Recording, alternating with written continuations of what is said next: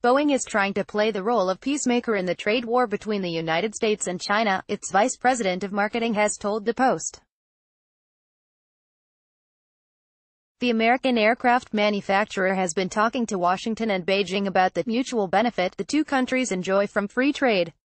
Speaking during the Association of Asia-Pacific Airlines annual summit in Jeju Island, South Korea, last week, Tinseth said Boeing had been emphasizing this point to both sides. There is plenty at stake for Boeing, which expects to do business totaling $1 trillion with China over the next 20 years. Airbus and Boeing hide identity of Chinese buyers amid trade war. You can imagine, we are the largest exporter in the U.S., Tinseth said. 80% of what we build, we deliver outside the country, so having open, free and fair trade is very important to us. Frankly, we have a lot of partners in China. Every aeroplane we build has parts and assemblies from China, so we continue to emphasize that relationship. Frankly, we have a lot of partners in China.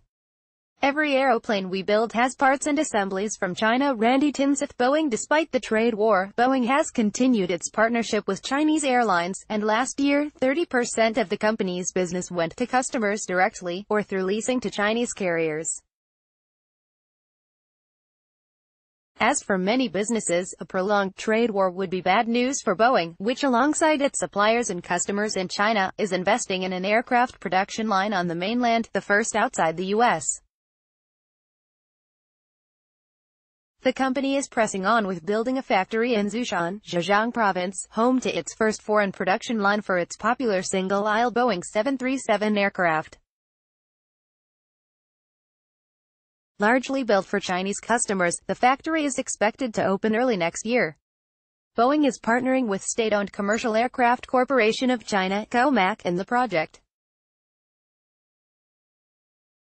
Acknowledging there were issues the company can control and can't control, Tinseth said the aircraft manufacturer's approach was business as usual. That's our plan.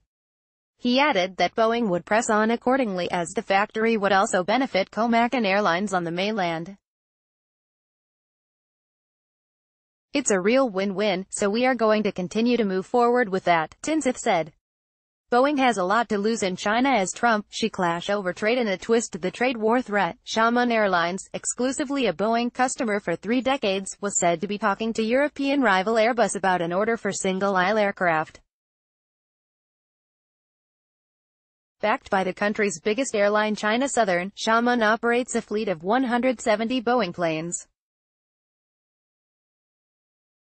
Boeing expects to sell several thousands of new planes to China over the course of the next 2 decades, with the country expected to leapfrog the U.S. as the world's largest air travel market in that time. With all kinds of risk, including loss of business, Tinseth was clear about Boeing's relationship with its customers. We make sure we stay close to our airline customers through this time, he said.